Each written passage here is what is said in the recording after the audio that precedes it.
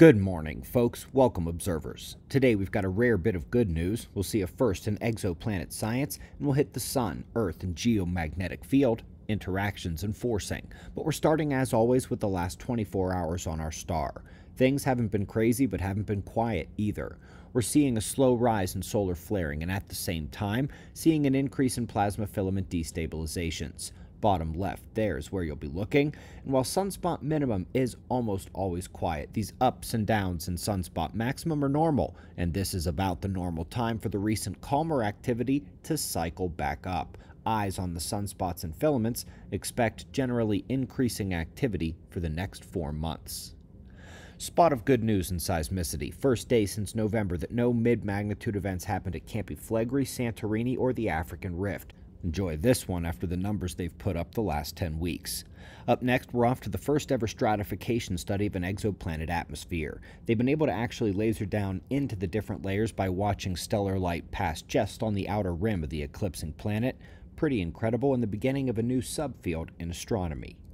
Bit more serious and significant as the beachings continue. Yes, they've happened before, they always have, and yes, we hear about them more quickly with social media and the internet today, but nobody questions that beaching events are on the rise, primarily in the creatures using magnetic navigation as well. It's because the poles are shifting. The next story plays there and in solar climate forcing. Zonal winds in the stratosphere and troposphere, those are the lowest parts of the atmosphere, have major connections to the 27-day solar rotation cycle. Just go ahead and add that to previous studies on the sun and the wind, showing how those zonal winds, derechos, jet streams, and the average wind speed across the globe are tied to solar irradiance and geomagnetic activity. It's also something to consider as Earth's magnetic pole shift leads to more of that solar forcing. And the top story today, another example of them trying to do carbon climate science and winding up supporting solar significance. Their conclusions here are simple. Climate models are absolute garbage when it comes to the impact of losing ozone layer density. It's a critical factor in the equation, and it has been ignored. Now, they did this from the perspective of how carbon dioxide will impact the ozone.